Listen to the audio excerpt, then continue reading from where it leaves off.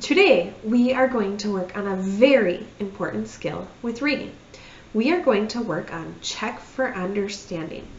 What that means is when you're reading, sometimes you come to the end of a page and you have no idea what you read. Sometimes when you're reading, your brain might be thinking about something else. Well, if that happens, it's very important that you go back and you reread. So today, I'm going to teach you a strategy called Check for Understanding. I'm going to read you a story called Bernice Gets Carried Away. And as I read, I'm going to model the strategy Check for Understanding.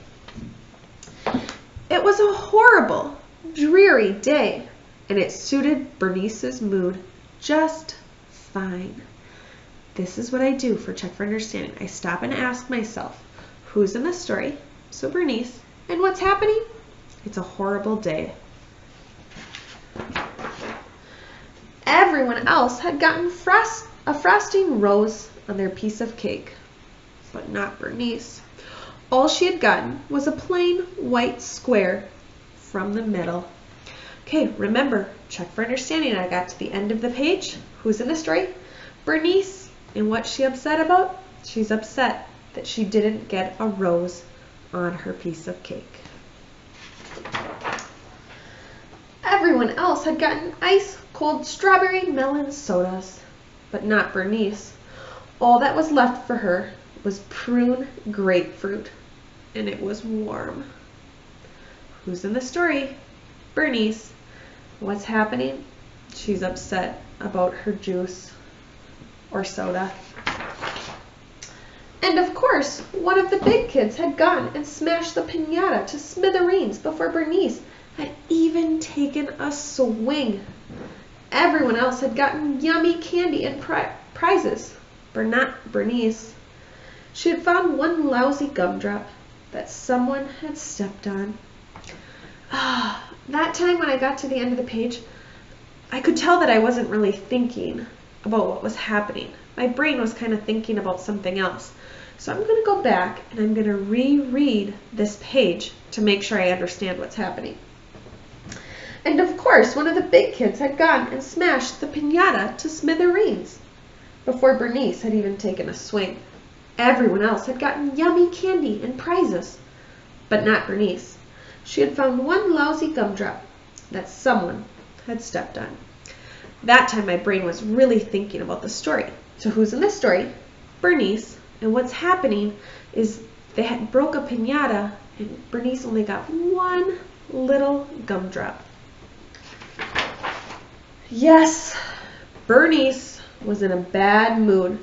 So when she saw that they were about to hand out the balloons, she didn't take any chances. I wonder what she's going to do.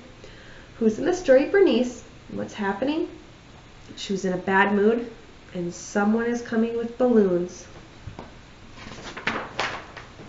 Mine, she said, and grabbed the whole bunch.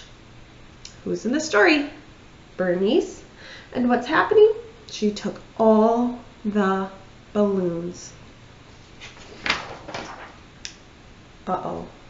But it was one balloon too many, and up, and away floated Bernice. Can you answer the Check for Understanding question? Who's in the story? If you said Bernice, you're correct. What's happening? If you said that she is floating away with the balloons, you are also correct. She floated up past a surly gray squirrel alongside a very blue bluebird. Who's in the story? Bernice. And what's happening? She's floating away with her balloons. And to the bottom of a brooding black rain cloud where she got stuck. Bernice guessed she wasn't the only one having a bad day. Who's in the story? Bernice. And what's happening? She's getting stuck in a rain cloud. She peered down past her paws at the big world below and noticed how little everything looked. Suddenly, her problems seemed pretty small. Bernice glanced up at her enormous bunch of balloons and felt pretty small herself. So, who's in the story? Bernice. And what's happening is she is floating through the air with her balloons, and she's looking down and seeing all of her friends. So she gave the cloud a balloon to remind him of sunnier days. He got fluffy and stopped weeping rain. She gave the bluebird a balloon to brighten her empty nest. The bird burst into beautiful song. Who's in the story? Bernice. And what's happening? She's giving away the balloons. She gave the squirrel a balloon to soften him up. He hugged it and smiled and chattered as Bernice gracefully floated back to the ground. Who's in the story? Bernice. And what's happening? She's floating to the ground. And then, oh no, who's in the story? Bernice. And what's happening? This time I'm going to need to look at the pictures. What's happening is it looks like Bernice is about to give out her balloons. Everyone else began sharing too. Who's in the story? Bernice. And what's happening? Her and all of the other animals are sharing. Yes, it was a sparkly, sunshiny day. Who's in the story? All of the animals. And what's happening?